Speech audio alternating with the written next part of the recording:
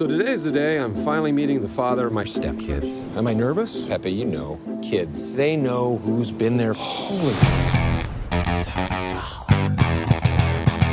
I hope that's not him. Hey, you Dusty? Nope. What? Are you sure? Where have you been? My ex-husband's here. What's he doing inside there? He's giving the kids all kinds of starbursts. Damn it! Sorry. I'm a hot habanero pepper right now. Hey, want some more Starburst? So you are Dusty. I'll bring it in, big guns. I already met you at the airport. No, I don't recall that, friend. Did you see Dad's motorcycle? You ride? Yeah.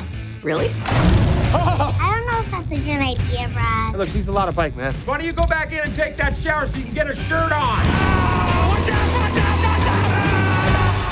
Did Brad just die? Well, I think we all need to prepare ourselves for that possibility, Pumpkin, okay?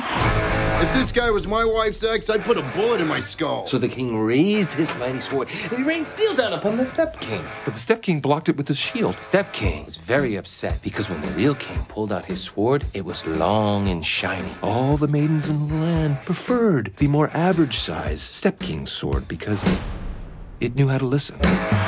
No! Looks like we got ourselves a good old-fashioned dad-off. You can eat my dust, Dusty. Christmas already? It's not. It's the middle of April. What's this? Playoff tickets against the Los Angeles Lakers? I'm bad.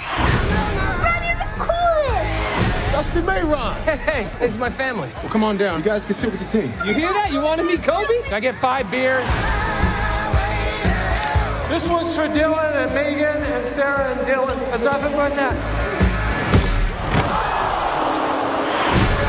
Dylan and Megan, this is for you.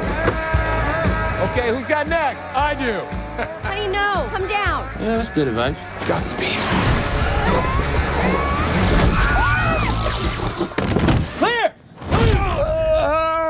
There's a zombie!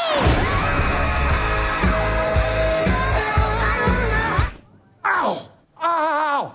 Did you just punch me in the face, Brad? Ow, yes.